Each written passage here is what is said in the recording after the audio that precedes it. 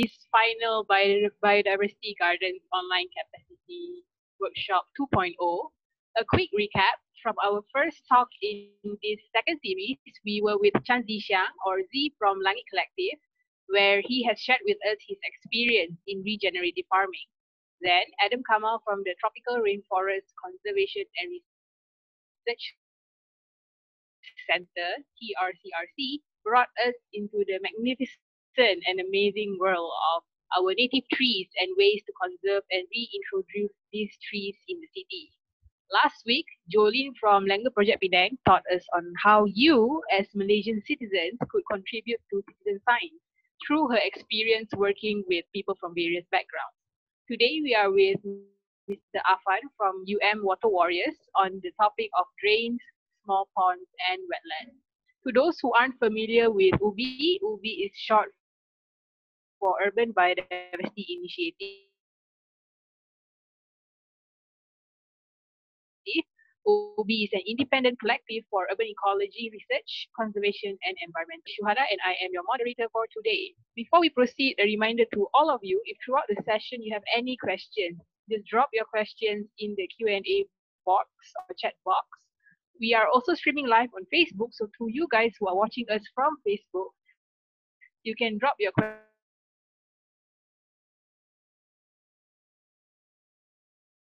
all of your questions. Let's go to our and with funding from the Habitat Foundation and the UNDP GEF Small Grants Program aims to develop knowledge and skills of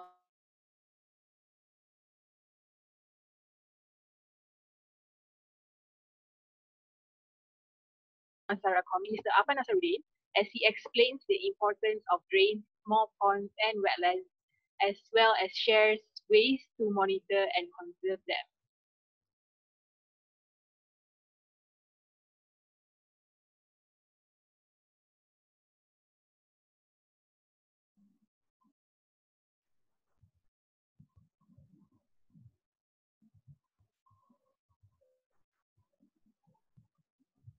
He is also currently researching place-based citizen science for Sungai Klang and Sungai Selangor river basins and co-manages Rumah No.2, Universiti Malaya, as an environmental education space.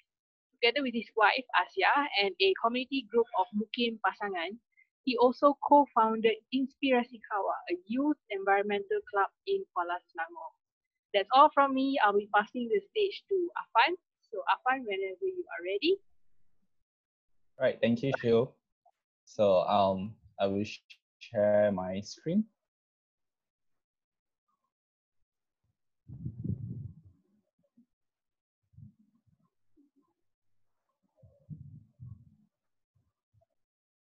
Okay, hi everyone. So first of all, I would like to thank to UBI and Kota Damansara Community Forest Society for organizing this webinar, and also the Habitat Foundation, and also UNDP GEF Small Grants Program supporting this project with this webinar. I'll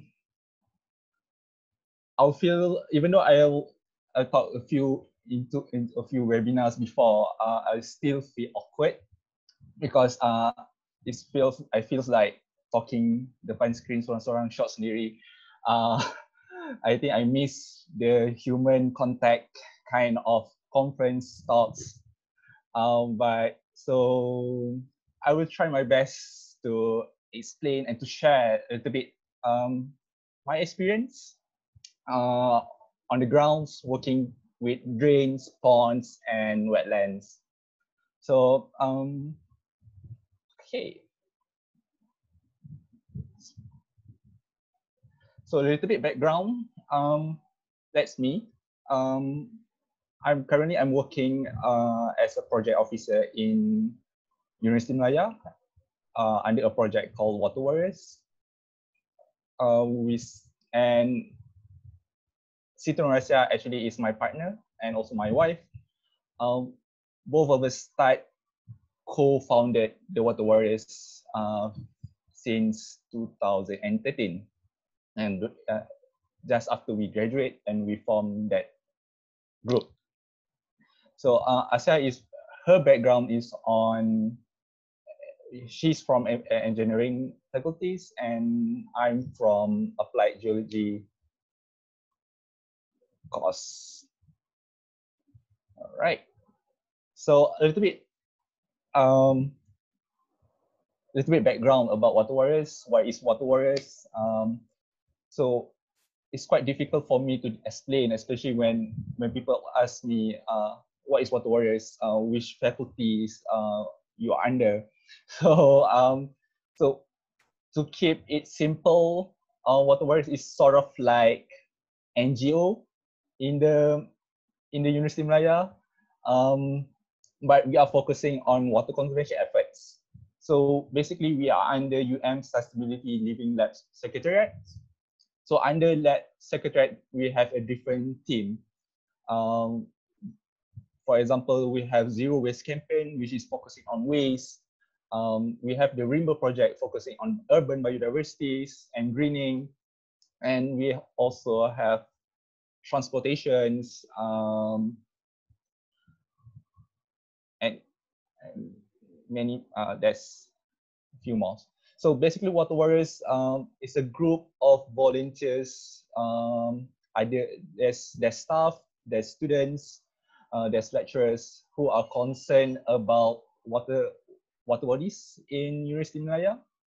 So we get together and we try to solve the problem. And also Water Warriors working on water environmental education. So if you can see on the background, we are teaching kids about wetlands, pond, restoring a lake, and also monitoring the river and lakes. So basically, how it started since back in 2013. At that time, I was quite lucky. I'm working with Dr. Zida, so she's here. So I worked as a RA at that time. I was just an undergrad. I just finished my undergrad. So during that time, I had a chance to go to Japan to present a poster. So at that time, I was like, so that's my first academic journey in Universiti Malaya on presenting a poster, something like that. So at that time, I was quite impressed with Japan. So macam biasalah, we are tourists when we go to the different country, we always amazed what other country buat. And we also keep on, I think the stigma say that Japan is way better, is way cleaner. They are very good in keeping the environment. So when I went there, when I see myself, oh, it's really true. So it get so I basically I have some, what we say, like a hinge. How can we talk about other places when we are not even thinking about solving the problem at our own place first? And at that time, I was thinking, there's a like academic person, they always go do research about the other places, but in the context of a university itself, nobody's taking care. So that's really hit me. So when I went back to so this is how the Tasik Varsity looks like in 2013. So if you can see the top left pictures, and the second is what we call it eutrophication, enrichment of nutrients. Basically in 2013, the Tasik Varsity become a dead place. Nobody dares to go there. It's like a zombie place. There's rubbish.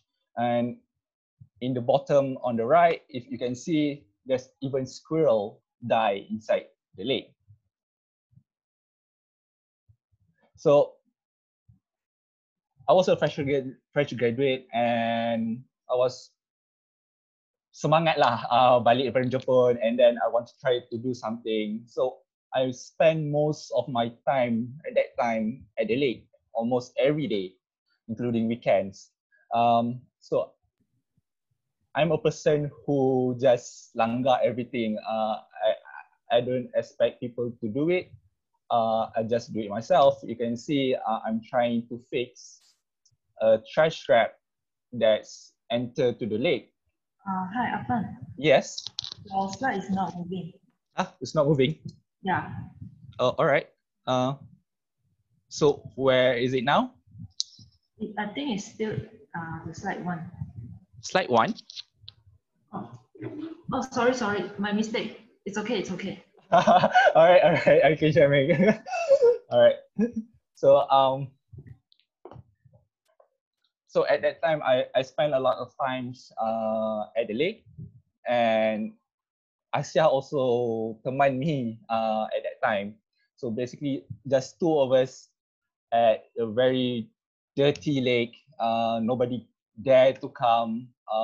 People look at us weird. Apa benda lah dua orang budak ni buat dekat tasik, masuk dalam tasik, everything. So, but I keep on doing it. So on the right side, I'm doing a little bit monitoring. So Asiah really into history. So basically, she's went back to the archive, University archive, and she went through all the materials. And basically, that's when we talk about Tasik Varsity, there's a history about Tasik Varsity. So usually when people talk about history, usually people talk about people or a building, but not a environment place, a park like Tasik Varsity. When we look back at the magazine, old magazine, the Tasik Varsity is much alive compared to at that time, 2013. And it's a part of history that we need to highlight it back. So basically, Asiah made a video. So Shaming will share the video on the chat room. You can see the history of the Tasik Varsity. So during at that time, I think in these pictures is around 60s and 70s. You can see students pillow fight inside the lake, catching the ducks, have sampan kayu-kayu during the convocation festivals. So it's very lovely and lively. So after we produced the videos, we did some little bit cleanups. The top management realized that there's someone working on the lake, but he doesn't know who are they. So basically, they call us, and we are part. So basically, to cut short, we are part of the restoration of the Varsity Lake. The project called Revive Varsity Lake. So the project started in 2014. We have 3 phases. The first phase, the first 6 months is more on research. The second phase is on fixing, and the third phase on introducing life. So we want to make this project sort of like we want to try to involve the community. So usually when we do development in the campus, the person who involved actually the development units and the contractors. But in the project revival, we try to sort of include the inner community, which is the staff, the students, to see on the to go on the ground and to be involved. So at least they know what the project is all about, and they are part of this revival project. So if you can see this in this photo, the students, the lecturers come from different faculties, go inside the lake and picking up the trash. When we did the cleanup, I think the most interesting item that we found was a car clamps. There's a lot of car clamps. Basically, it's around 6. There's a washing machine inside the lake. We even found a diskette. So I think the kids nowadays doesn't know what diskette is. The big one. We found handphones, monies. There's a lot of treasure. And lastly, after the project completed around 10 to 11 months. So this is how the lakes looks like right now. So the lakes getting the water quality getting better. Is suitable for body contact. So basically, the students, the community can do recreational, such as in kayak, and even we have a few water sports at the lake. So that's the history of Water Warriors. That's the first project of Water Warriors. So after that, after the revival project, the management asked us to look into other things. So basically, we have a bigger responsibles. The university asked us to do on water savings, to look into the rivers, the drain. So at that time currently we are working closely with development unit of UM on regarding this matter. So for this presentation, the webinar session, I'm going to sort of like separate it into drain, pond, and wetland first, and at last, I will try to integrate all those elements together. So basically, drains in Bahasa we call longkang. So like I say, I feel awkward talking alone. I'll try my best to at least we have an interaction section. So we have a quiz. So anyone in Zoom, they can join. Or even in FB, they can just write it on their comments. So Shaming will post a poll. So the first question, the first quiz is, which one is a drain? So you can answer.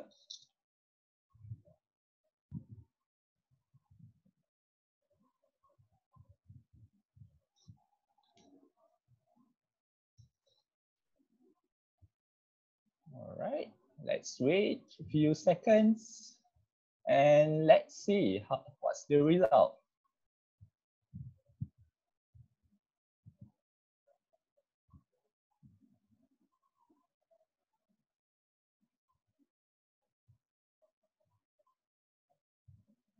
Shaming, is the result out yet? Oh, all right. Okay. So basically, most of the audience attendings choose B. So, and some of you choose A. So basically,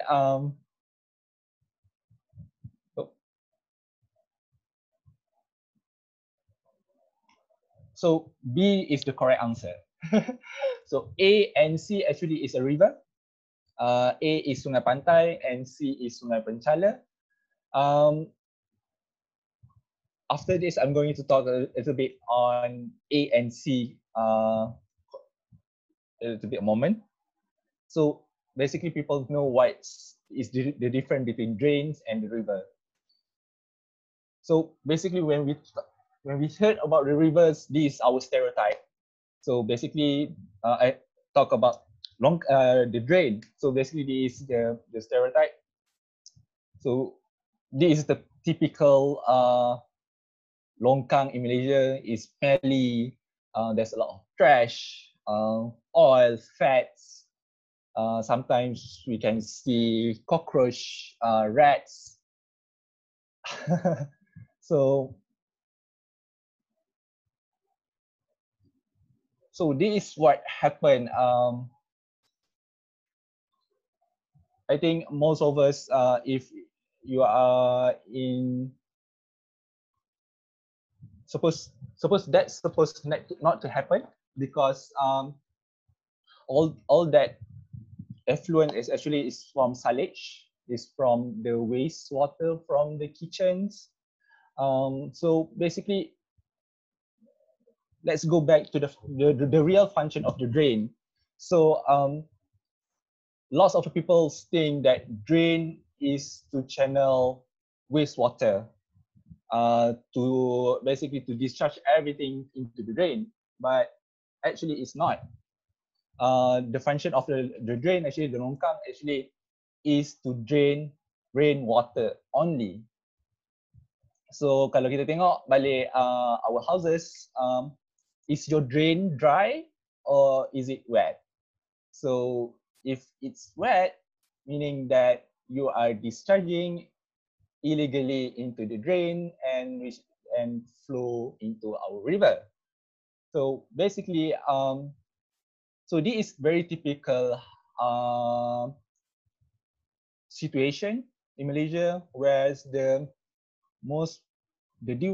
from the kitchen and also from the washing machines, the discharge directly into the longkang, and the longkang will go to the river. So the proper way is we need to channel like the dishwasher and the washing all the wastewater to the sewer line. So so how we should solve it? So so if your houses are discharging into the, maybe what you can do is, the first one, try to connect back your the wastewater back to the sewer line. Or these another options. So basically in Rumah No.2, there's a renovated bus that we turn into Airbnb. So if you can see, there's a sink inside the bus.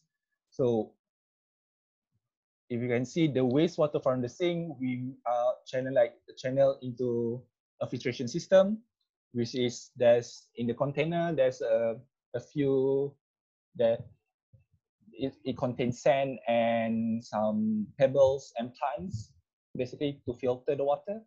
So before it discharged to the on the ground, so it's much cleaner. So what makes a good drain? So the first thing, like I said, our drain supposed to be dry, unless it's underground water seepage. So it's clean, no rubbish, no blockage, in good conditions, in structured manner. It's flowing, it's not stagnant, there's no smell, well maintained, and a little bit bonus. There's some life, like mosses, guppy, tadpoles, etc. So so this is what I call agenda melongkangkan. We go back to the quiz at the beginning, like someone say that Sungai Pantai is a longkang. I'm not trying to blame them that they didn't do, dia orang tak tahu yang itu longkang, yang itu sungai, but the structure of the river itself and the environment around it make it like a longkang, sort of. So basically, the agenda melongkangkan ni it started way during the 60s, 70s, where they need to solve flooding issues. So basically, they channelize the rivers, and they try to make it straight so that the water flow during the heavy rainfalls. The waters flow from A to B is much more faster to the main river. So when I did a survey around with the UM community, semua orang tak tahu there's a river in UM. So they always assume that this river is a big drain, a big longkang, which is quite sad. Because the name itself still Sungai Pantai, but the condition and the structures, manner, and people's perception and how we discharge all the wastewater into the rivers, and it make looks like a longkang. So just what sort of life can be found in urban rivers? Okay, that's the next quiz. Shamin? Maybe you can guess what kind of life that we can found in our urban rivers. So it's a multiple choice.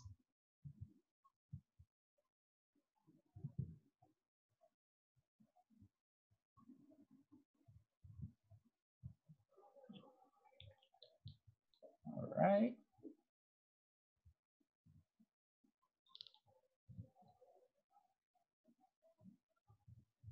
Okay, let's show the result.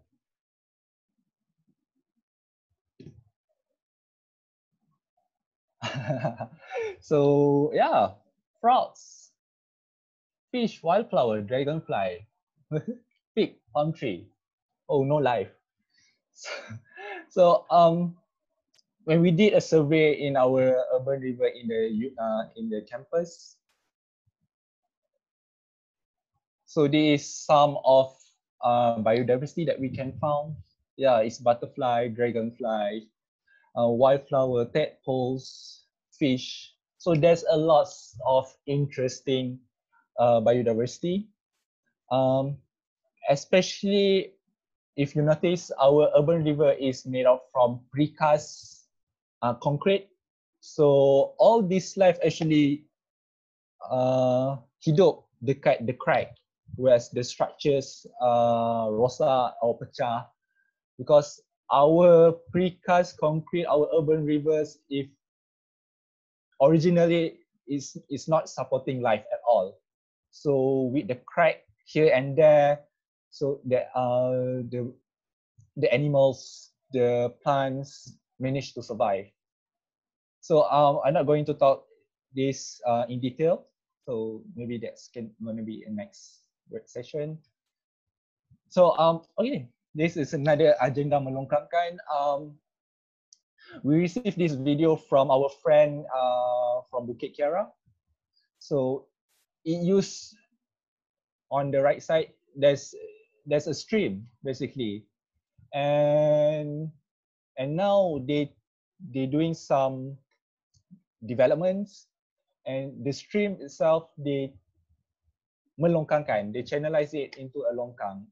So this is quite sad to see, because especially in urban context where stream is quite precious, and people doesn't value it, and when it became a longkang, when you cover it up, people will start ignore it, people will start throwing rubbish, discharge wastewater here and there. So this is quite a big loss, and it's really quite sad to see this happening.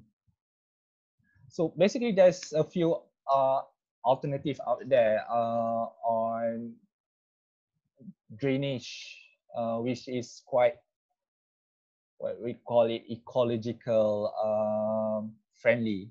So this is one of examples in engineering campus in USM.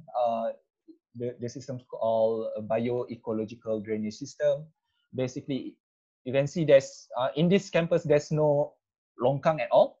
There's no drain, meaning that there's no concrete precast drain.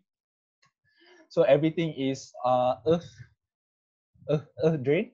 So basically, they dig a hole, and they place a modular, the black thing, and then they cover it up. So basically during the rainfall, the water will seeping to the modular and flow uh, into a lower area, which is during the water, when the rainwater enter the modular, um, sort of like filtration. So there's cleaning, there's increase in oxygen levels. So basically they improve the water quality. So you can have a look. So there's a few example also in KL using this kind of methods. So next, ponds. So I'm not so sure most of us have ponds at their house. So basically this typical pond in urban areas. So some of it used for aesthetic, some of it to bela ikan, and most probably we can relate. And most of our kids in the school have a kolam. Kolam is a taman science. In the taman science they have kolam. We also have kolam renang. There's a swimming pool and the next one is on development. We have a sedimentation pond. So each pond have different function, and we set the function itself. But usually the pond, even though it is function for a certain thing, but when we go to the urban context, the pond become to be universals. Sort of, for example, I live in in apartment, so there's a swimming pool. I can see that pigeon, birds are taking a bath, drinks the water from the swimming pools. Yeah, so there's one of my friends. He had a fish pond at the house, and every night an owl will come there and try to eat the fish. So basically, what we are intended to do, sort of original we intended to do, but somehow this kind of wildlife join together. So basically the benefits, co-sharing benefits, sort of like that. So there's another, why don't we make a wildlife pond? So basically there's one of the example is in Rimba Elmo, in the courtyard. So it's not very big. The pond, there's a lots of life. Actually, the intention of this pond actually to attract wildlife here. So basically you can see at the pond, there's frogs, there's dragonflies, there's water striders. So basically there's a lots of wildlife inside this pond. So this kind of trend in Malaysia is not very popular, but if you go to the UK's or to the Europe area, this wildlife pond is quite common for them. So I had no experience yet building a wildlife pond, but Terry Ubi experimented in one of the areas. So basically there's lots of materials reference that you can Google and how to make a wildlife pond. Maybe some of you are quite worried about mosquitoes. What you can do is to introduce some guppies. At least the guppies will eat the mosquito larvae. So there's a reference book, a guide to freshwater. So this book, you can Google it. There's a PDF file, so it's quite interesting to look at it. So wetlands, tanah bencah bahasa. So there's a lot of wetland in Malaysia. So the most famous one is Putrajaya wetland. So I choose Putrajaya wetland is because I live in Putrajaya. So yeah, that's the reason why I choose it. All right. So basically, what is wetland and how does it work? So basically, there's incoming flow streams, and basically we enter a pond, and at that pond there's plants. So that plants, we call it wetland plants. So these wetland plants will help to filter the water.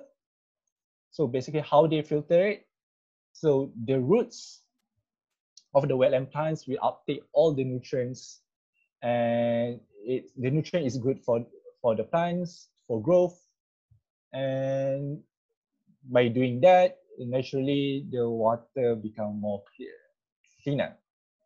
So it's not just for filtration. The wetlands can provide habitats. There's a lot of other function. And basically after the filtration process, the water overflow, the outflow of the water is much more cleaner compared to the inlet.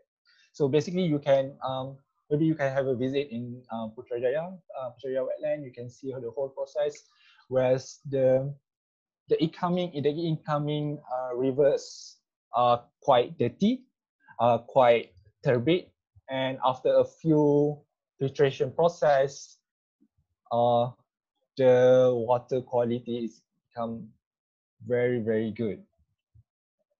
So these sort of a few functions of wetlands: filter water, provide food and erosion controls, foods and home for the fish and wildlife. Because wetland is, when some of them might think that wetland is quite messy, quite tak cantik, because there's a lot of, and they assume that it's a semak. So but actually that kind of semak, that kind of messiness, wildness, and also it brings a lot of biodiversity of plants and animals. So during the period of excessive rains, wetland can absorb and slow the flood water, absorb excess nutrients.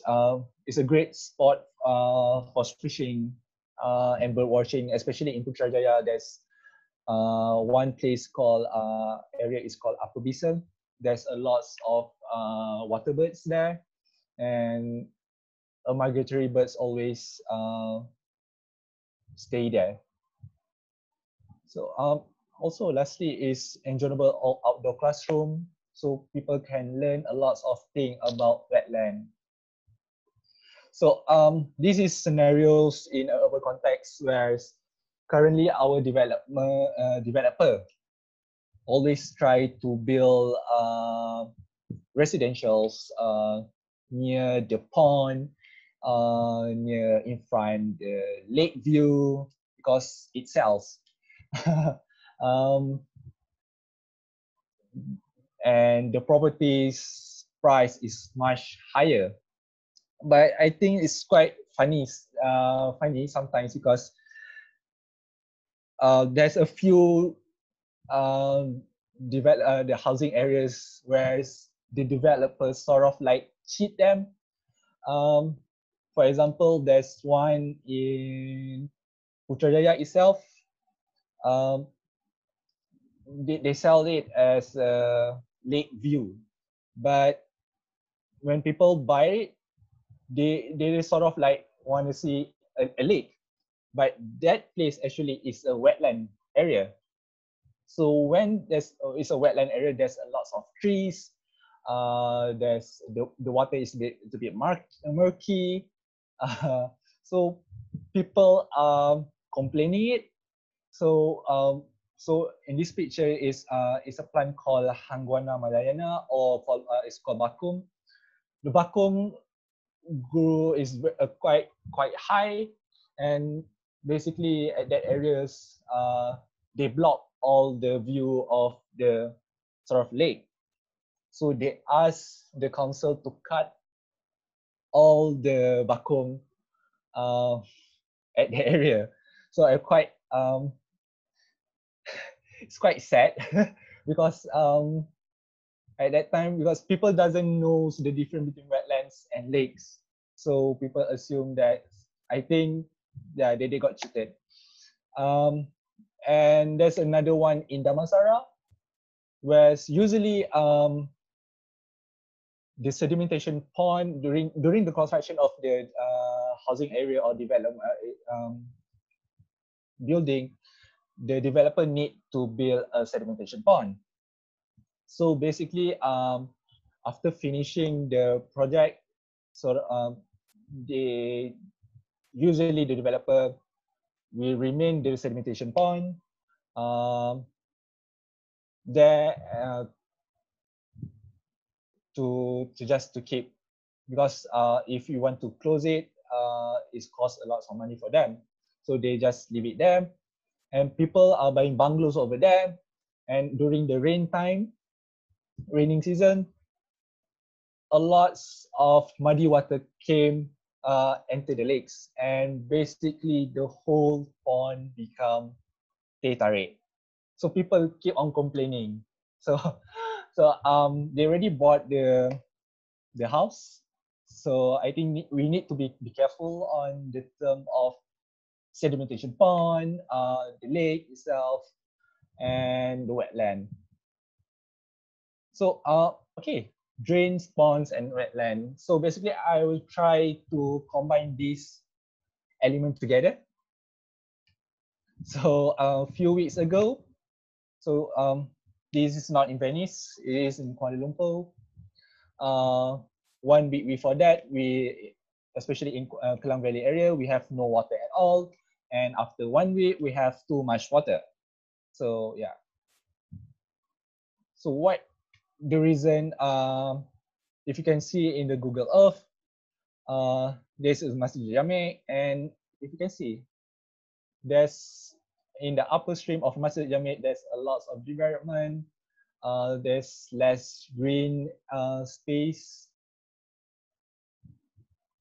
here, and so what you can, so we are expecting worse, basically during at that time, because of the high intensity.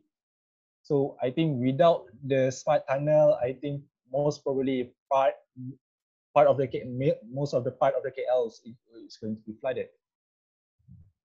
So after that, basically after an incident, like banjir, everything, so the authorities start to kaji semula everything, arahan pembangunan for avoid the flash flood, tambah kolam takungan, is flood retentions. But actually, it's not one way how we want to solve this kind of issues. If you're familiar with sponge city concept, so there's a lot. This is what we need in our development in our context. We need a pond, lakes, rainwater garden, green roof, permeable pavement, open canals, to slow down, to basically to absorb all the waters. And if you can notice, usually in September, last year we have a haze, and but this year we have lots of rains. So basically, this is what a climate change happening. So yeah. So there's another example in Chulalongkorn Sanitary Parks.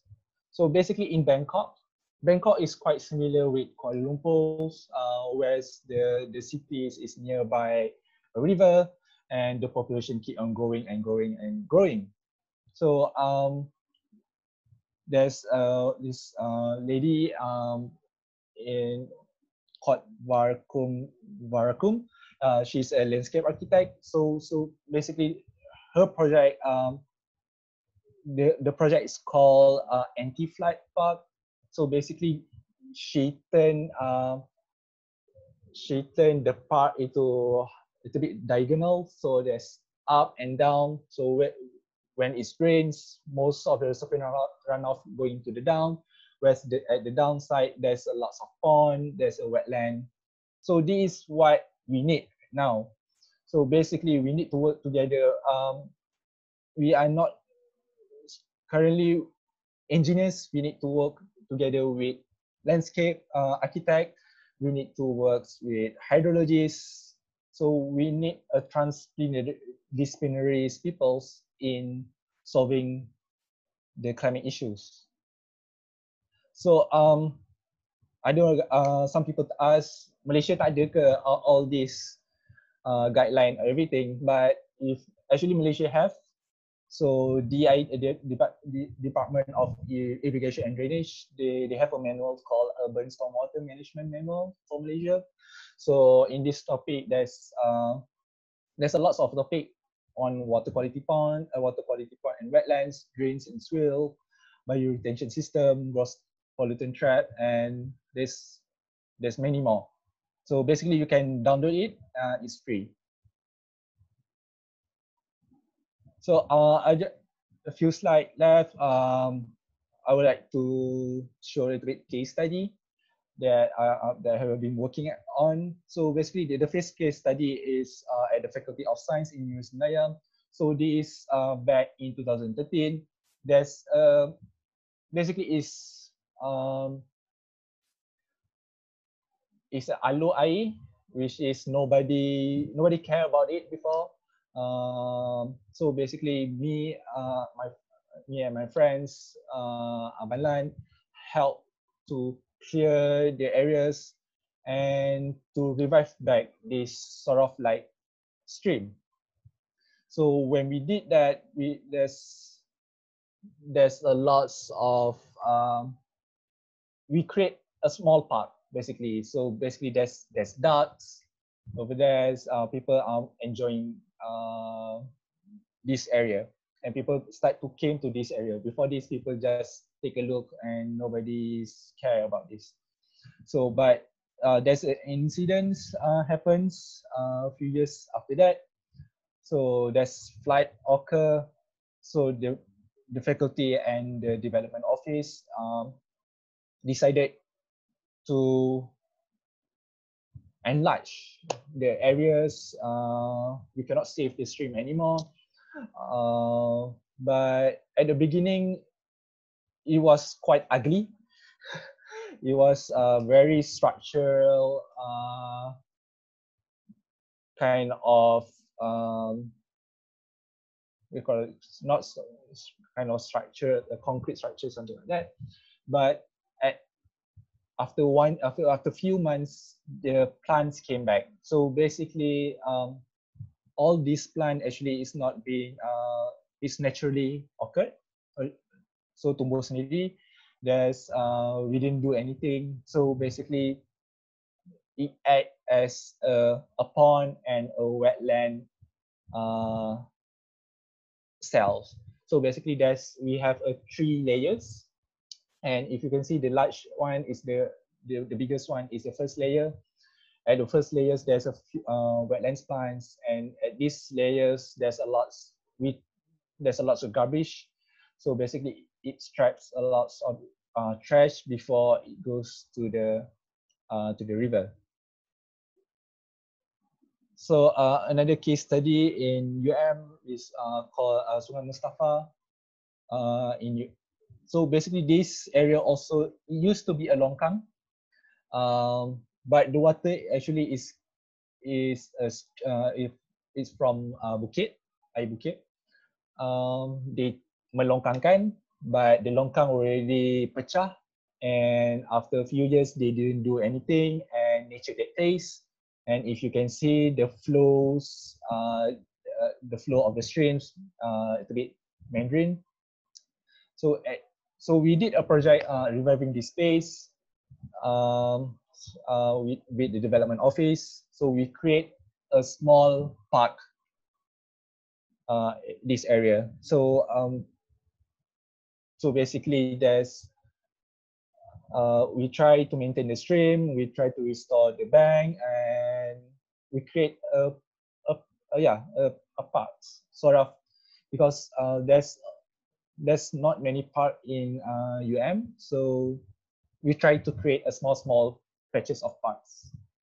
So basically people came here for lunch, and also they can studies, gatherings, and everything. And yeah, this the newest project that involved is in Dreambelt. So this project, yeah, so in the red line actually is a drain. So before this project happened, so the water from the drains is go directly into the river. This is called Sungai Pantai. So after, so basically we had collaboration with DBKLs. We create a pond and a constructed wetland, and there's a stream goes to the Tasik Varsity. So basically because Tasik Varsity is quite a dead lake, because there's no water inlets. When they channelized the rivers during the 60s, during the 70s, the water level of the river is quite low compared to the lake. So it's quite difficult to channel back the river water back to the lake. So this is one of our other options. So basically, this is how it looks like now. So basically, there's a before we make a dam. We make a dam at the drain, and the water flow to the orange one is called sedimentation pond, and then we at the green box is constructed wetland. So basically, and the drain are it's a bit polluted. So that's the reason why we have constructed wetlands, so at least to filter the pollutants. So when we did that, we have a mix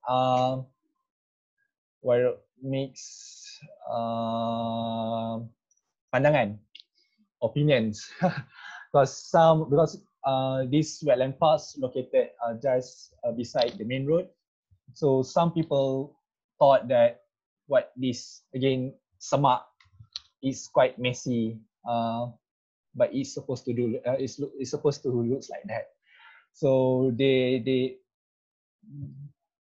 contacted us and see, oh, what is this? Why is it messy? So but in practicality, if you can see, it's during heavy rainfalls, the stream, the wetlands play very important parts. So if you can see, the water quite high. So basically, it acts as a sponge and it divert rainwater goes towards directly to the Sungai Pantai. So that's a lot of even though that is messy, while this is proof that there's a lot of biodiversities. There's wildflowers, there's snails, the aquatic, there's fish there, and this place become sort of a place where the community can spend their times with their families, just enjoy the view and can play, just celok kaki, main with the anak-anak ikan. It's quite a nice place. So okay, this is my end slide. All right. So so when people look at this picture, maybe some of the people think that these pictures there's some problem in this area, but for me this is quite the best. Whereas because this area when it's rain, it hold water, and but when it dry, when there's no rain, it become dry. So we need sort of like these areas. And if you notice in urban context, a lot of our padang, our fields, football fields become turf. There's no more penetrations. So we have very limiting infiltration on the naturally infiltration in the urban context. So, all right. So that's all. I hope, yeah, you enjoy. So, yeah, I try to my best to answer the questions. Okay, thank you, Affan. All right, so we will proceed with the Q&A session. For those who have any questions, just put it in the chat box or in the Q&A box. For those on Facebook, just put it in the comment. I'll try to read on both sides. We already have some questions coming in from Zoom. All right, so the first question is, there are too much concrete in urban areas. What is your view that cities and towns need to be designed in such a way that the ground is more porous to be able to minimize flash flooding? So basically, there's a lot of materials out there, porous materials out there. It depends on the authority, the person who wants to invest it. Because sometimes they look into dollar and cents. But if our government or our authorities, for example, in Kuala Lumpur itself, DBKL already decided all building must have rainwater harvesting system. So that kind is a compulsory. So we need that kind of guide, sort of like policies that in our new development. So how many waters we need to be infiltrate into the ground. So yeah, that's my opinion. Right. For the next question, also from the same person, Yokmui, algae in ponds and lake is a natural occurrence. However, when does it become a problem affecting oxygen content and health of the lake or pond and habitat? All right, that's a very good question. So basically, when there's a lot of nutrients, so yeah, so basically, if you notice the slide that on the Tasik Varsity itself, it shows that when the algae is quite thick, there's a lot of nutrients. When there's a lot of nutrients, the sunlight cannot penetrate, so the oxygen is going to be dropped, and that makes the fish die. So I think if we make a wildlife pond, we don't have to feed anything. So I think that's quite okay. That's okay. Yeah, I think once the algae is covered up on the surface, that might be a problem. Or yeah.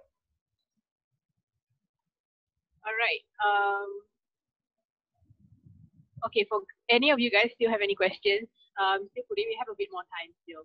So while waiting for others to probably think of questions or probably your opinions or sharing of experience, we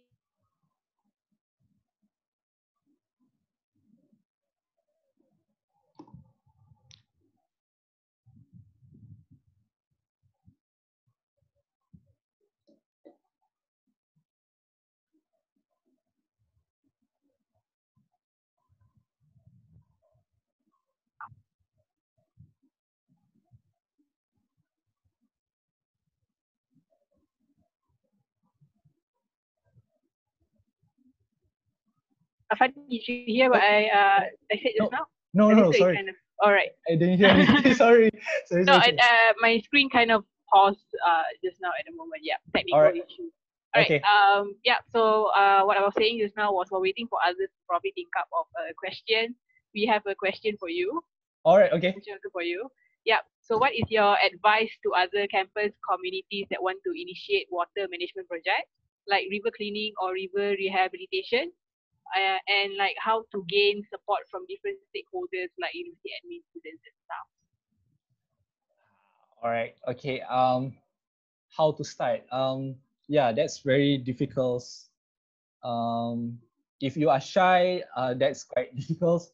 But for me at that time, I tried to sort of like ajak my friend, so to teman me, sort of like even though they don't want to to do the river cleanup, so basically they just tengok or at least just teman. So that's keep me off on doing that. So if you're really passionate about it, if you really care about the environment, the rivers, you just go for it. Try to invite your best friends or your girlfriend or your wife or families to be part of it, and then start grows. And now in terms of the rivers, there's a lot of what we call it friends of river platform. So yeah, if you don't have friends, you still want to do it, you can just go the nearest friends of rivers in particular areas, so you can get together. All right. Okay. So next is how to know whether the river ecosystem is healthy or not. Like what are the elements or components that's needed to know about it? So it's quite it's quite broad. So macam mana kita nak tahu is it? We can use our five senses. That's the simplest one. So you can use your eyes. So basically, you can use your eyes by looking at it. Is the colors? Is a there's a colorless water. The water is black or tetraic. You can use your smell, your nose to smell the water. So yeah, that's very basic. So another ways you doing your monitoring using kits. So basically there's a simplest kit that you can buy. It's a low cost monitoring kit. So you can test the waters chemically. So yeah. Okay. Okay, another question. Are nuisance mosquitoes a problem in the wetlands? If yes, what can we do to address this? All right. Okay. So okay, from based on my project in UNDP, that I think the surrounding itself, because there's a lot of trees. We live in a tropical countries where we cannot avoid mosquitoes. The best way to avoid mosquito is staying in aircon rooms. But if usually if in the wetland, try to introduce fish, especially like for example guppies, because guppies is the bait is quite the survival rate is quite high, and they can reproduce quite a lot at a time. So they will eat all the larvae. So I think that's one of the ways we can reduce the mosquito problem. Okay, so all right, we're getting more and more questions now. Oh, all right. Okay. What is the best way to get rid of the algae then, or referring back to the algae earlier on? Yeah. Oh, get rid of the algae. So in this project, for the revival project, how we did it is by we have to drain, remove all. We have to remove all the water. We have to keluarkan air semua, and then we have to desilk the lake. So because most of the nutrient are being stored in the sediments. So if we didn't remove the sediments, the nutrient is still there. The algae is going to be there. But if it's a small pond, so the best how to do it is try to find what's the cause of the algae. So is it because you feed the fish because of the food, or is it because there's external pollutions? So we need to identify that, and by doing that, if we tackle the sources, I'm sure the algae problem is going to be reduced. Another alternatively, you can use wetland plants, because wetland plants can absorb the nutrients. So there's a lot of wetland plants species. Some wetland plants, based on the research conducted, there's a few papers you can read. One of the best wetland plants is Hangwana Mayalana. They uptake a lot of nutrients. So different plants have different capability on uptake the nutrients. Right? So that answers. Okay, now going to Facebook, there's a question from Naufal that is very interesting, and it's the perfect question to ask Affan actually. So he asked, what are the things that you need to prepare a basic water quality assessment that any people can do? Any suggestions? Wow, assessment. Wow, water quality. So yeah, so basically, you don't have so sort of like have an equipment. So like I said, the best ways to define that whether the river is clean or dirty, by just using our 5 senses. So by doing that, that's a very basic, and we can straight get the answer. If the water smells like a longkang, so the river must have a problem with silage. If you see the water is black and smelly, most probably because of sewerage. So by gathering information of the physicals, right, monitorings, it also helps to identify the problems. If you are interested more on doing sort of like to narrow down what kind of problems, so then we have a monitoring kit, which is we can identify what's the main problem.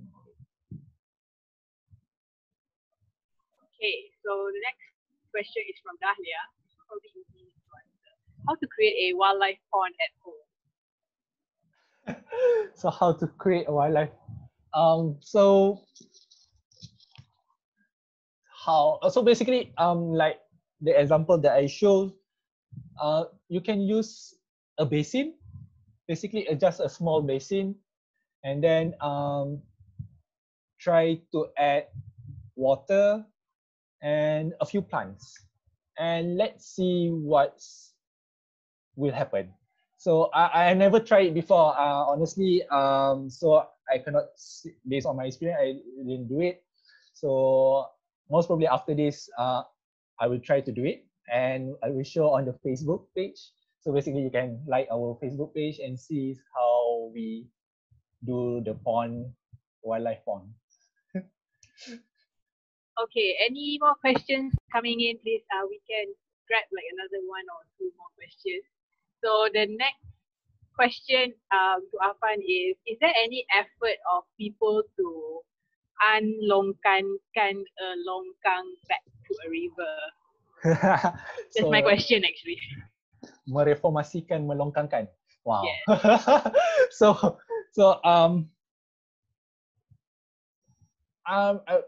honestly speaking, I'm I'm always try to push this agenda to the development office, especially in UM. So I will show that, oh ini longkang ni, oh kenapa kita nak kena buat structures, the concrete structures, why can't we have a earth drain which is quite natural. Especially the seniors civil engineers, they are quite skeptical about this. I think because most of their times during that times, their punya syllabus is more on channelizing. But I think the way forward right now, the juniors, the young engineers are more willingly to listen about this kind of ideas. So basically, like examples, like Sungai Mustafa. The Sungai Mustafa, it used to be a longkang, and people doesn't, the development office doesn't do anything to fix the longkang, and eventually it becomes stream again. And at that time, we try to push that agenda. So we are looking more rosak, longkang-longkang yang dah rosak, to push that agenda. One time during, I think last year, I tried to push it because one of the riverbank in Sungai Pantai collapsed. So I tried to push that agenda by remove all the culvert, and try to make a natural river back again. But somehow I think the cost that's stopping them to do it. Yeah. All right. I don't think so there's any more questions coming in. So yeah, that's all for the Q&A session. We'll try online. All right. So thank you, Affan, and thank you everyone for staying with us throughout the session. Now we will share the QR code on the screen for feedback. We really appreciate it if you could scan the QR code and give us your thoughts on the series. This online workshop is also recorded, so it will be up on the social media platforms very soon. You can check it out on our Facebook videos, YouTube, and also IGTV on our Instagram. So before we end, if you are interested in learning more about UM Water Warriors, you can check them out on their Facebook and Instagram at waterwarriors.um. Another interesting fact about Water Warriors UM is that they are also managing Rumah No.2, which is actually 16 Saling Jaya. It is their office, and you can also rent out spaces for activities and programs, which UBI has been based at throughout this session. So we'd like to take this opportunity to also thank Rumah No.2 for allowing us to run our online workshop sessions here. You can check them out on their Facebook page at Rumah No.2 Universiti Malaya. Okay, so do follow us on our social media pages, Facebook, Instagram, and Twitter, Urban Biodiversity Initiative at UBI_MY, that's at UBI_MY.